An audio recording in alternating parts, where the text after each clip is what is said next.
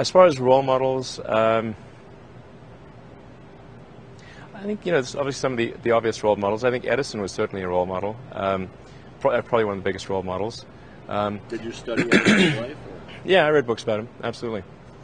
And it's an interesting contrast, like Edison versus Tesla, because interesting, the car company is called Tesla. And the reason it's called Tesla is because we use an AC induction motor, which is an architecture that Tesla developed. And the guy probably deserves a little more play than he gets in current society. But on balance, I'm a bigger fan of Edison than Tesla, because Edison brought his stuff to market and made those inventions accessible to the world, whereas Tesla didn't really do that. Right. So he'd certainly be a big one. There's no way Norway is actually going to ban regular cars 7 years from now. But they're going to continue to throw money at millionaire poseurs and billionaire schemes. Here's Elon Musk, the president of Tesla, perhaps the most subsidized company in the United States. They make extremely expensive cars that are only affordable because of billions of dollars in handouts, subsidies, both directly to the company and also to customers. Musk would be out of business, Tesla would be out of business in a month without government intervention, so naturally, he was thrilled with this news from Norway. Here he wrote, "Just heard that Norway will ban new sales of fuel cars in 2025. What an amazingly awesome country. You guys rock! You guys rock," he wrote that. That's how virtue signaling politicians like to be received, not "that's sound policy, that's sound economics," but "you guys are cool, you guys rock." That's what posers are looking for. They're looking for buzz. You guys are the best. Most automakers try to win over their customers to choose them voluntarily. That's what marketing's about. Elon Musk and Tesla is perfectly fine having the government ban his competitors to force customers to buy his overpriced cars with the teeny tiny driving distance. Thanks for watching. Click here to never miss a Rebel update. Want even more of the Rebel? Well, click here to become a premium member.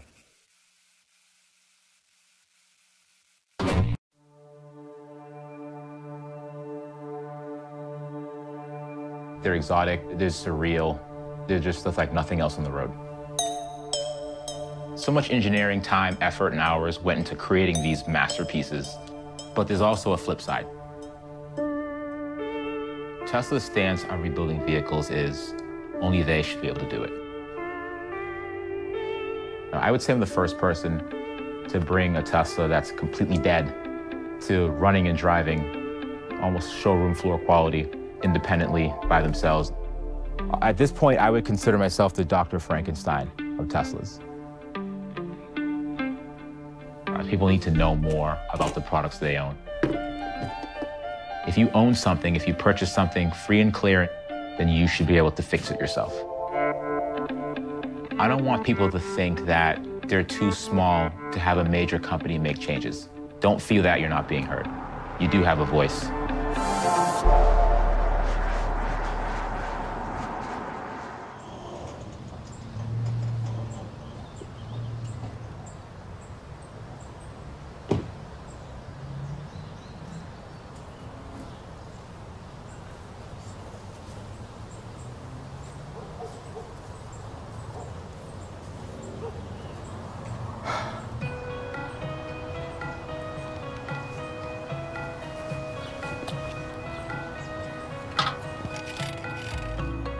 My name is Rich, and I run a YouTube channel called Rich Rebuilds. I also go by Uncle Rich, car guru. You're probably asking yourself, car guru, what are you doing in that sweet, sweet race car bed? Well, you think my life is all fun and games? Here's some of the things you have to deal with when you hobble together two broken Teslas to make one working Tesla.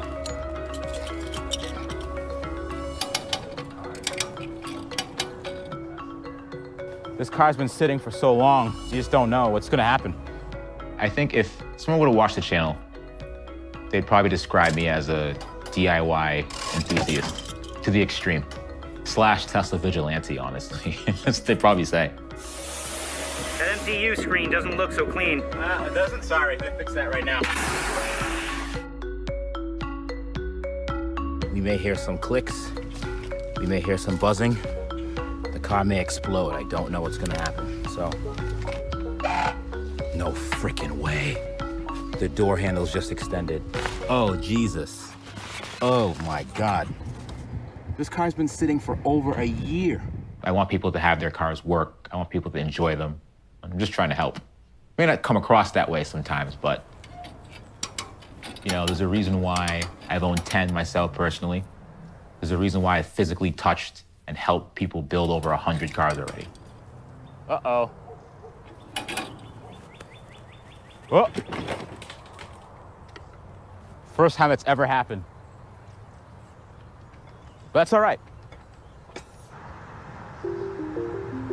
Tesla's the gatekeeper to us repairing our own goods because they want control over Tesla fixing the cars. They want control over Tesla selling you the parts. They just want everything under their control. Tesla service, how may I help you? Hey, how you doing today? I have a P85. I need those little lug nut covers.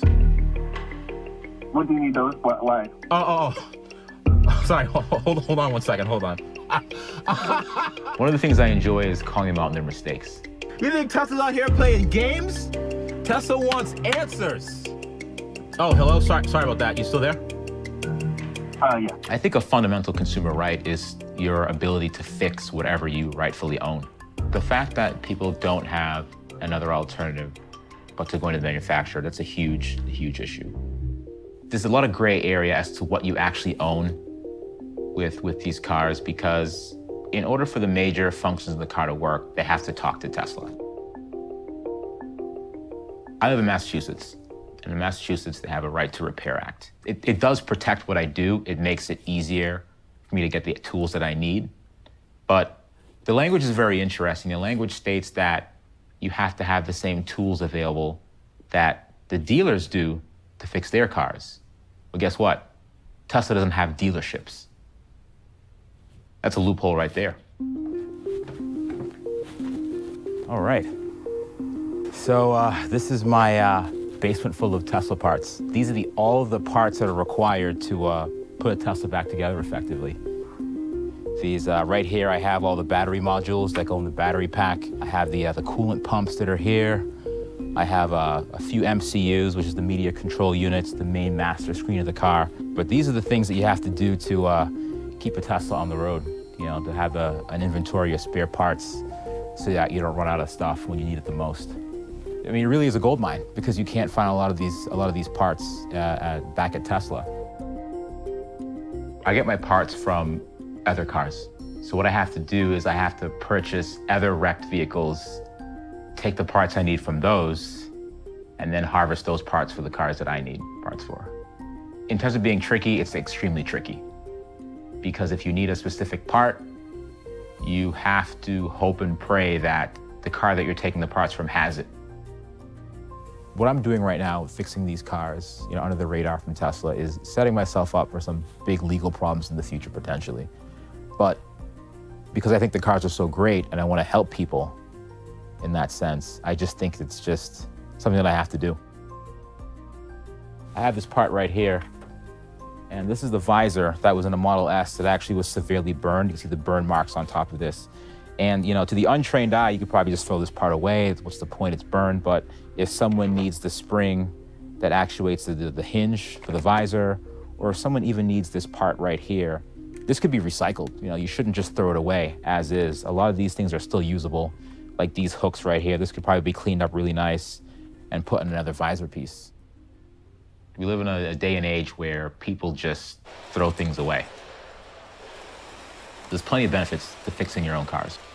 You know, it's less waste, eco-friendly, creates jobs, eases pressure off the manufacturer. It just makes sense all in. So I figure if I could, you know, do something to contribute, help bring them back on the road, give them new life, I think it's a win-win for everyone. So a while back, a friend of mine said that he got a job at Tesla and he was going to bring one by. And we took a ride in it. I said to myself, I could see myself owning one of these things for sure.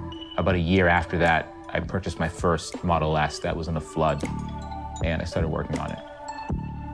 I spent $14,000 on a car that didn't run or drive and showed no signs of life. I had no support from the manufacturer. I was dead in the water. So I thought about it and I said to myself, I'm already in $14,000, let's just go all in. So I actually ended up purchasing another car that wasn't in a flood. I brought it home. I had 2 Teslas side by side in each garage bay. And over the course of, several months, I slowly transplanted electronics from one car to the other. And it was just, I couldn't believe it. Slowly people started saying, maybe he's onto something here. Maybe he's not that crazy after all. Maybe this can be done. So today we're gonna check this burnt Tesla Model S out. This Tesla Model S was hit in the front by another car. The other car caught fire. And as a result, the front of this car burned as well. When I saw this car online for the first time, my eyes just lit up. I mean, the front end was completely toast. Everything was everywhere. The wheel was actually in the back, and it was completely undrivable. But there were a couple pictures that I saw. The interior, the back seats were still good. So I knew the second I saw this one, I had to buy it. Even though it seems like, it's not much to look at, and there's literally trees growing inside of it, this is still worth a lot because for someone that's been rear-ended, instead of waiting, 4 to 6 months for parts from Tesla, they could just have the back half of this car, bring it to a body shop, and have it up and running in a couple weeks. So many engineering hours have gone into making these. Why throw it away when I could just take parts from this one and help someone in need? Seeing an abandoned car like that, having it sit in the field abandoned, being covered by snow and ice and dirt and rocks, and it almost hurts in a way. Technology is my thing, so seeing something like that is just, it hurts almost. If the mission and the motto is sustainability, then a car like this could sit in this state at an insurance lot for years before it gets picked up. My idea is to actually cut the front half of the car, remove some plastics, recycle the aluminum, and then I'll use the back half for a car that was rear-ended that needs fixing. It's aluminum, so it's not that hard to cut. So I'd probably get a Sawzall and I'd start about right here. But I do it myself, yeah. I do it myself. So this is the storage area I keep a lot of my parts in. I have a rear seat cushion from a Tesla that's been sitting here, kind of getting mold all over it. There's just parts, there's parts everywhere. I think I am obsessed. I didn't even think about that. I think I am. This is a lot of shit. I can't throw anything away until the project is done. And the problem with me is the project's never done. It definitely goes against Tesla's mission statement. But if there's an issue with one of their Teslas, and if only they can fix it and no one else can, it sits in a field for years. How is that sustainable? Tesla Service, how are you today? I'm doing very well, thanks. I have a 2012 Model S, and it's giving me an issue charging. I've narrowed it down to one of the chargers under the rear seat. How much do those go for? Can I have your VIN number? Oh, sorry about that, sure. My VIN number is 5. We actually can't sell you any parts for that car either. It's on our restricted VIN list. Ah, okay, all right. No parts at all? Unfortunately not, sir. I've expressed my frustrations to Tesla, mostly over the phone, but I've expressed a lot of my views and a lot of the things I've gone through on my personal channel. People at Tesla, they do notice the channel, and they do know. Hey guys, it's your boy Rich here, and a buddy of mine that's also into Tesla rebuild game. He recently got a letter in the mail from Tesla stating that there was an airbag recall. There was an issue a while back where, there was a recall for airbags, and Tesla just refused to replace airbags on cars that they felt that they shouldn't support. So I made a video saying, what do you guys think? This doesn't seem right to me. Let me know what you guys think about this one in the comment section. Should Tesla be allowed to determine which cars it does and does not service, or Should they abide by the NHTSA's rules and make sure that all cars are repaired free of charge? And 3 weeks later, Tesla called my friend up and said, hey, come back in for an appointment. It's gonna be great. Let's get that airbag all set for you.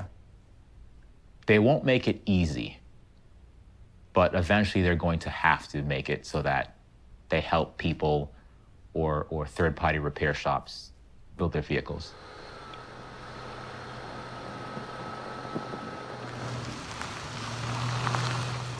The project that I'm working on right now, it was in a flood, so that motor and that battery, they're just toast. So I have to get a trailer and pick up the motor and battery from a car that was in a rollover to transplant into the flooded car.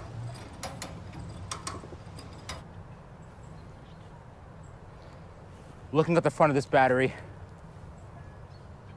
it looks like in the crash, the top case may have popped off slightly. It looks like some water got into the battery. Not feeling great right now. I probably have to pop that cover off and see how much, if any, water's in there.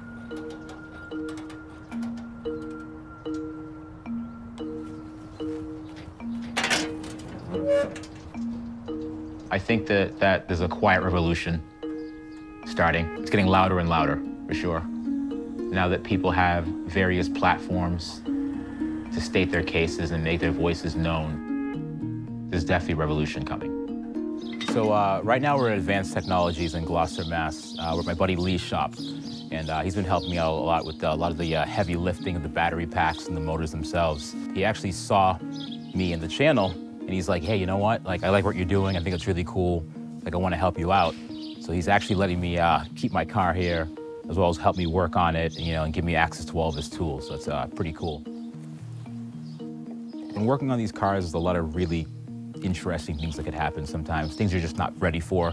When I was taking out the battery pack, I discovered an actual crack in the side of the battery pack. And we're gonna check that crack out right now. So we're gonna see, we're gonna pop off the top cover, and we're gonna see if there's anything we could do to save that. What I do is extremely dangerous. It's very intimidating. Working with, you know, a high voltage battery pack has enough power to power a house for days or to just kill you within seconds. So I think when I opened my first battery pack, I had my lineman gloves on, I had like a full body suit, and I was like, I'm gonna go in there in the deep blue yonder. And now I'm just like, nah, it is what it is. You know, I'll lick the terminals, whatever, it doesn't matter.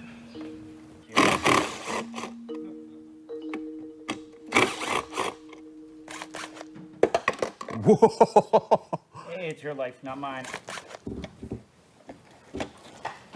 It's coming up.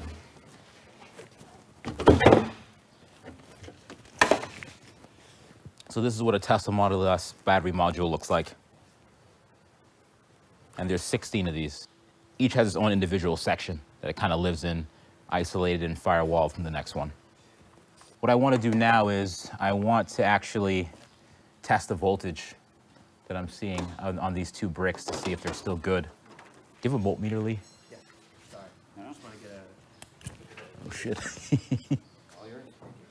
All right, so we're getting 23 volts out of this one, which is good. Yeah, 23.63. Each battery brick is about 24 volts. So the fact that it's that high is definitely a good sign. It looks like those bricks are good. That's awesome. So I feel as if these two modules are good, then I feel safe saying that the rest of them are good as well. You know what, Lee? I'm going to put the cover back on and then just kind of loosely tighten it, and then maybe we could start the motor itself. All right. As an individual, Rich is really steering the front line for the backyard mechanic kind of thing, but really learning every inch of Tesla. Other companies can do it, but individuals taking on this task, it's a huge undertaking. Tesla has an image to keep up as a cutting-edge auto manufacturer. And if you do fix your own car and something happens and another Tesla gets into an accident, it's going to make national news. They don't want to see that. I am completely sympathetic with their concerns. It's their brand. I totally get it. But it's not going to stop me. That's not a reason why someone shouldn't do it. Worst case scenario, Tesla reaches out to me and says, you know, sent me a cease and desist, like stop doing what you're doing, stop your YouTube channel, stop doing close-ups of the inside electronics and motors and how they work. They could say that. I'd still do it. Even though it's not the intention, I see myself opening up my own Tesla repair shop. They won't let that happen, but I'd like to do that. I like to help people. This is uncharted territory. This is cutting edge. This is the future.